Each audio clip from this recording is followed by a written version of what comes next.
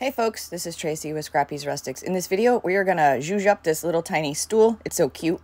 We are using the IOD Ephemeral Melange. Oh, I said it. Either I can say it or I can't, or I really botch it.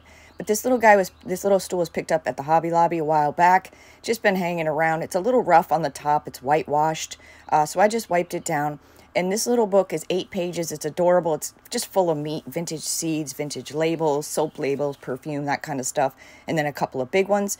The IOD Transfers and the Pentart Ultra Matte can be found on my website at scrappysrustics.com.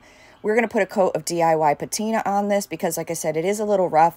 It is recommended before you put a transfer down that you do put a top coat.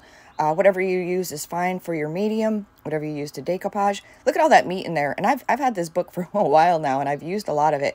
So that roses there seems to fit perfectly. And it looks just so cute. And it's okay by itself. I did try a paint inlay on this.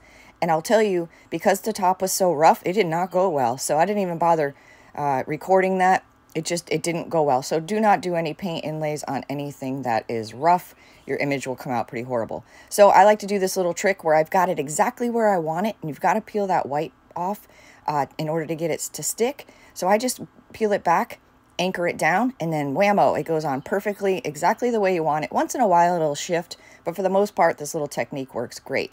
So I do what I call a once-over. I just basically go over the entire thing one time with the little stick that comes with your packet. And I pick a corner and I start working it. And you got to go slow. You can't rip it off like a Band-Aid because it just won't come out right. So you just slowly rub and peel back, rub and peel back. If anything does not stick down, you will see it on your carrier sheet. So you can simply just lay it right back down and rub over it, and you'll never know anything like that happened.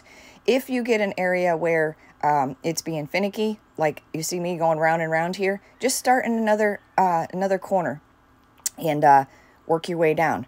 There's a little bit of the paint came off on my on my carrier sheet there, and now I'm going to seal it with decoupage Pentart Ultra Matte. Good Lord. If you're a matte lover, this stuff is truly ultra matte. It's awesome. I've been testing the ultra matte or matte products for a while now, and this one is. Thank you so much for watching. Be sure to subscribe, like, follow, share, do all the things. Thanks for watching.